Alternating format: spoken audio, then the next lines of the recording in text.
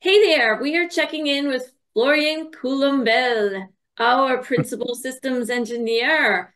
He is live from KubeCon Paris. Hey, how are you doing? Bonjour, Jen. Hi, how are you? Good, good. Are you missing me? I do miss you a lot. Yes, yes, it feels empty without you.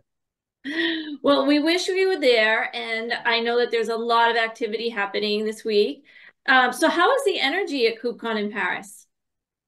Pretty amazing, honestly. If you compare with Amsterdam last year, where you were, um, kind of the same momentum. A lot of people, lots of conversation, and the expo floor is very crowded and tons of companies to discuss with. So really fun to be there. Great, great, great. Did you go to any parties? I did, did. Last night I was with a bunch of friends at Wiz party. So Mhm. Wiz is kind of a solution to audit your Kubernetes clusters around best practices. You have security policies in place, container having too many privileges and stuff like that. So it was fun party, free drinks. It was good to go. Very nice. Good. I'm glad to see you're having a good time. So you are in the Red Hat booth, talking to customers. So what is your topic? What are you talking to customers about at So that in my that? yeah, most of the discussion at Red Hat booth lies around OpenShift, as you might guess, KubeCon, Yeah. Red Hat. It calls OpenShift. And so my main focus is to like discuss about the solution we provide with Dell and Red Hat together, the Apex Cloud platform for OpenShift, and how we can enable customers to very quickly deploy stacks and take advantage of it, either for regular container orchestration, virtual machine orchestration with KubeVirt, which is virtualization, and even AI. And actually, part of my demos are with AI workloads running on top of the Apex Cloud platform for OpenShift. Great. Yeah. So you're touching all of the different angles from KubeVirt to AI workloads to general Kubernetes.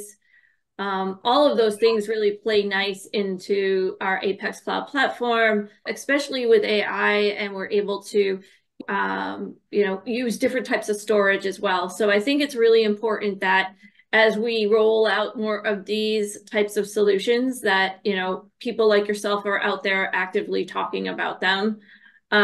So that's great.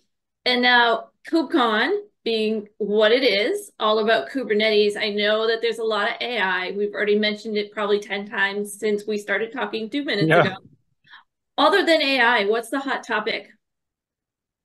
I would say AI is the hot topic.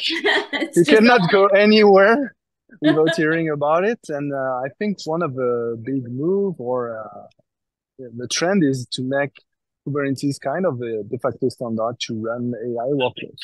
It makes sense. So, all these 10 years of innovation and features that came within the Kubernetes batteries, we can leverage for AI workloads. And so, yeah, the idea, lots of conversation are around, hey, how we make Kubernetes such a thin layer, such an abstraction, so data scientists, PhD who are in this world know as much about infrastructure and whatnot, it can just execute their workloads.